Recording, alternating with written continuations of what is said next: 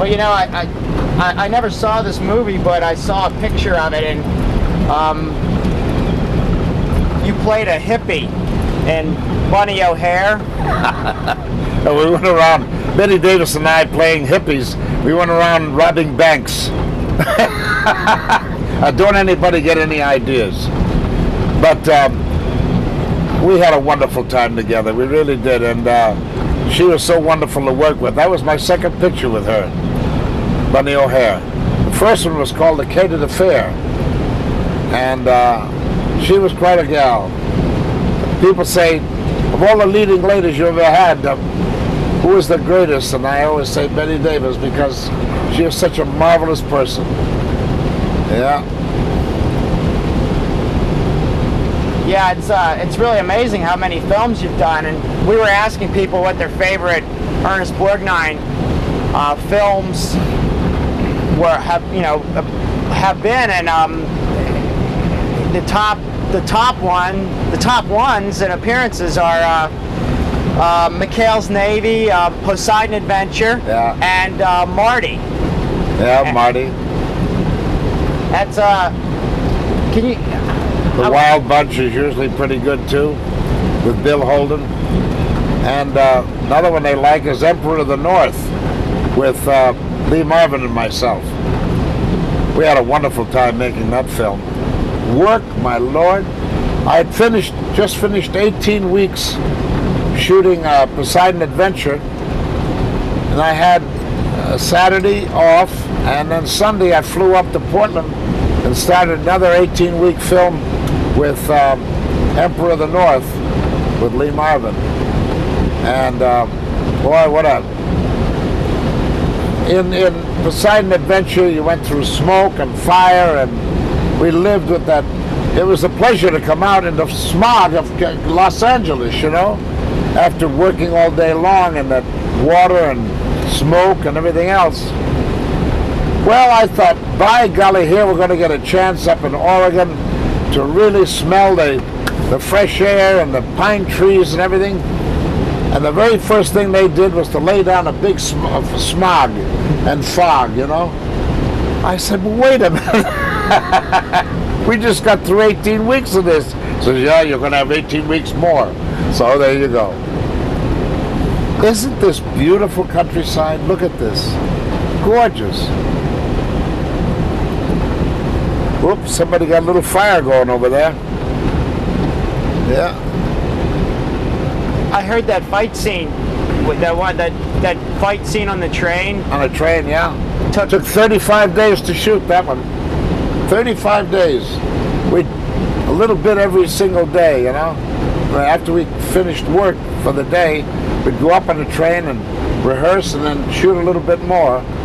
And it took us 35 days. Well, we had it choreographed like a ballet. And well, there were times we hit each other pretty good. 2x4s, chains, even an axe. Of course, it was a dull axe, but it was a pretty hard thing, and you were doing it on a moving train, which is pretty rough. Were you good friends with Lee Marvin? Oh, he was one of the dearest friends I ever had, and believe me, it tore me up when I heard that he had passed away. But he was so obstinate. Doggone him. He could still be alive today if he hadn't smoked so much. That's why I beg people, please don't smoke. It's the worst thing in the world for you. I used to smoke 5 packs a day until I got a nodule up here in my throat. And I was going to start in McHale's Navy at the time, and they had to operate to get rid of the nodule, and I lost half my voice, believe it or not. You could have heard me over in the next county before the operation. Then that's it. A couple of good angry bellows, and that's about it. Hey, somebody's got a fire going over there. How about that? Yeah. You know, yeah, the Dirty Dozen is one of my favorite films. That was a great one. You know, Bob Aldrich was one of the best directors ever.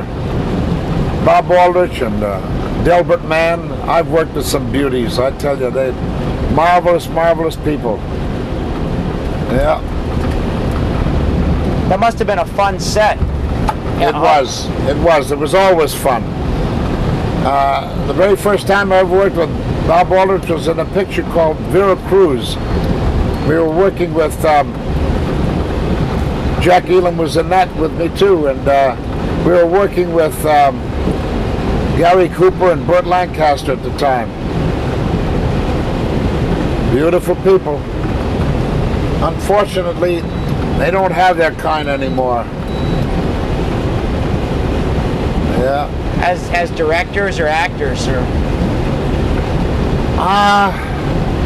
Now you're pinning me down. I'd rather not say that. No. No, okay. I didn't mean as either. I just, as far as the kind of. I mean, like when I said that must have been a fun set. I mean, just some of the most.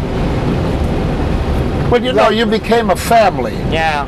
Today, the families are all gone in motion pictures.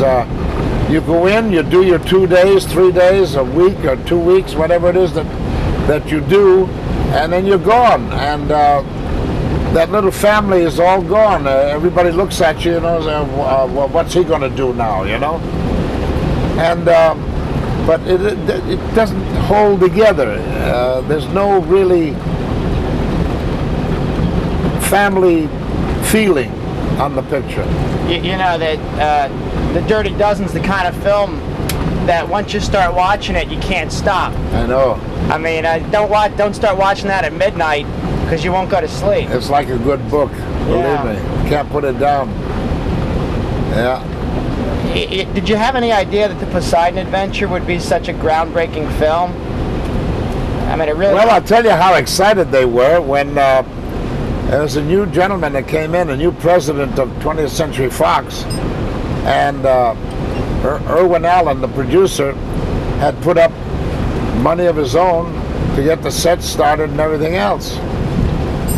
And the day that the new man took over, Irwin Allen went up to him and said, "Sir, we're going down with Poseidon Adventure." And he said, "No, we're not.